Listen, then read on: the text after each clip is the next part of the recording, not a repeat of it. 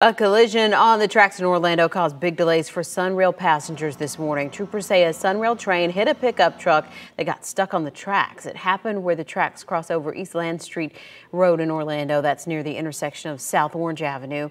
News 6's Cecil Saunders tells us what investigators are saying about that crash. One driver says this all happened when he saw that truck turning into the tracks instead of turning into the convenience store parking lot.